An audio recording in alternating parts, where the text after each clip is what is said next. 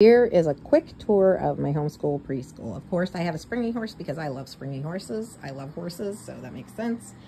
We have a workshop, a desk with letters and things, a lot of different blocks and cars and shape sorters. Over here we have some more books and toys.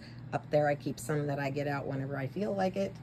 Over here we have a twin bed that we changed into a reading couch, and back here we have some learning toys that I get out whenever we need them.